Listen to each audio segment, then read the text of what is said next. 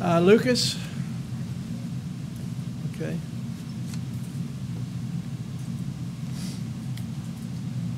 It seemed as if you stated it explicitly one way and then explained it another way also. And so I'm going to try and put them together and see if I'm understanding correctly. Following the law kind of leads us in, expresses to us what gratitude is, and then results in a sweeter experience of our communion with Christ. But then it's also true that our gratitude drives us in our obedience to the law. So, I mean, is there kind of a both and? Yeah. Did I get that Yeah, correctly from what you were saying? No objection to your comments there. I think that's a fair summary of what I said. There's a bit of a virtuous circle going on. We're thankful, so we do it, and that teaches us how to be more thankful. And yeah. So the more we love Christ, the more we want to obey His commands. The more we obey His commands, the more it fuels love for Christ. And so those things do operate in that kind of symbiotic kind of relationship there. So, yeah. Thank you. Okay, Alan, up here, comment?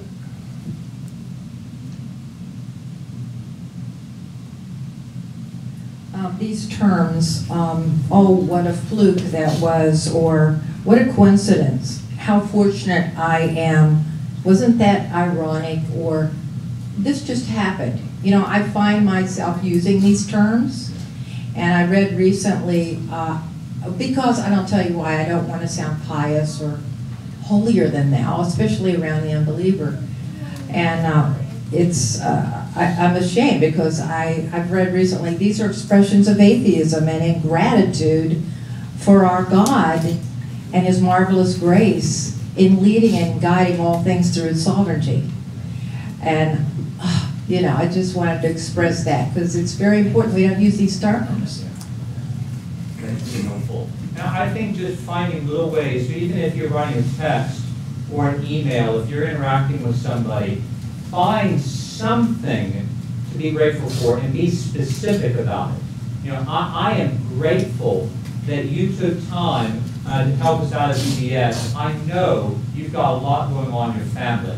Just be very intentional by just saying, I know this is coincidental we met, but I'm so grateful because it gave me an opportunity to hear how you do it. And just try to be deliberate in the way you speak kind of words of thanks. I think that's a good word. Okay, we're going to take a short break, 10 minutes maybe. We will see if you know how hard it was to take a 15-minute break. I'm saying be very intentional in your break.